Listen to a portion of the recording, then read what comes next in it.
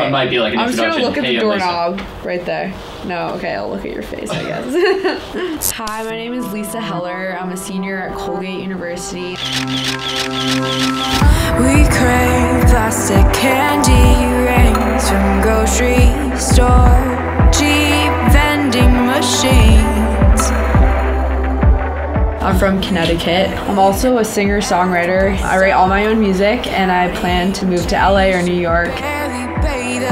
I was going through such a hard time in high school where I felt really alone and stressed constantly. At the time I didn't know I had anxiety because like what 14-year-old realizes that they're going through something so serious. I was extremely lucky that around that time my great aunt's piano got passed down to my family. It was an upright Steinway and it was absolutely amazing, and it was right at the perfect time when I was going through such difficult times in my life. Writing became something that I was able to do when I was really stressed, and I don't know if I'd even be here today if I didn't have music.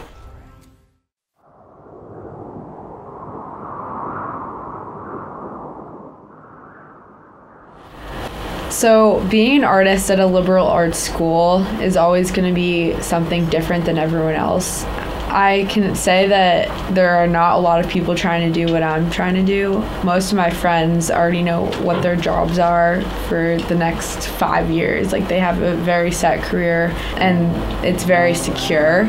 And being an artist, you never know what's going to happen next. So it's definitely scarier. I'd say it's more exciting. I always knew that I could not do a cubicle job.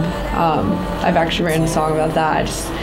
I can't do what other people do. It's definitely different from everyone else, where I think that they're taking specifically what they learned in school and they're going into a job for it. And I'm definitely going off of the beaten path. I'm on my way to TIA, which stands for Thought into Action right now, and it's an entrepreneurship program here at Colgate. It's helped me so much in networking with other Colgate alums and overall just networking in the music industry in general. Some people have a hard time understanding, especially because I'm going to a school that's not really near a city or anything, but I'm excited to see what happens next.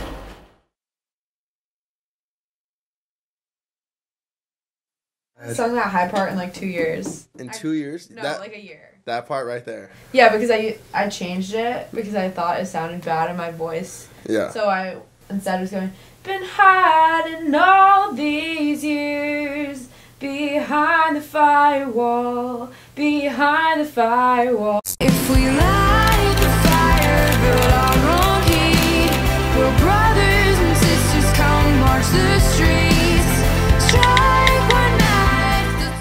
So when I released my first official music video for Hope,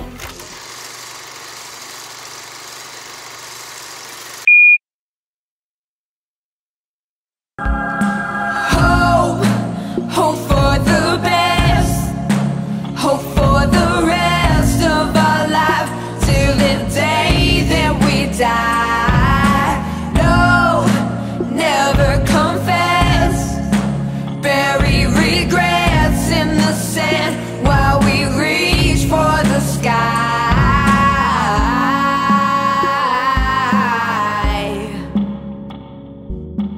I didn't really expect it to do very well anywhere because I didn't really have a fan base yet. I was just starting out. It was just the start of my career though.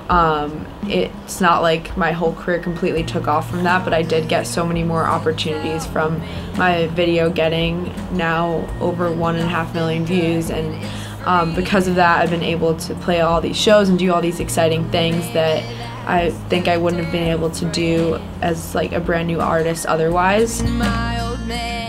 So I just got back from South by Southwest and I was able to perform 3 times within a 24-hour period, which is really cool. When I was there, I ended up meeting so many amazing people in the industry. That kind of made me want to move to LA. I've been going back and forth between LA and New York for the whole time I've been in college practically.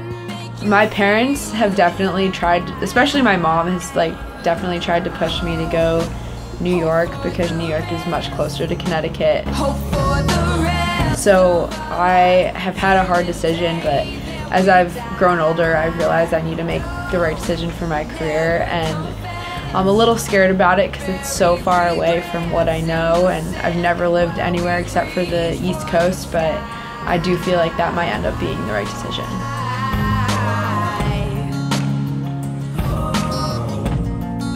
Over time, I've realized, especially with someone with anxiety and constantly being a little uncomfortable, that it's okay to be uncomfortable and you have to kind of accept it. And it's the same way with music and a career where it's not a set path. You have to learn how to accept that my career and my life might take different twists and turns, but it's all exciting and it's okay to be a little bit uncomfortable because that's what makes life interesting. Holding on to hope, hope for the best, hope for the rest of our life till the day that we die. Hey, this is Lisa with an update. Since we last spoke, I graduated from Colgate and I moved out to Los Angeles. I'm actually in Connecticut right now due to coronavirus, but I hope to be back in LA soon. I just released my debut EP, The Lisa Heller Project, last month, and I have new music coming soon, including a single on June 19th, and I'm also working on my debut album right now. I'm just super excited and I can't wait to see what happens next.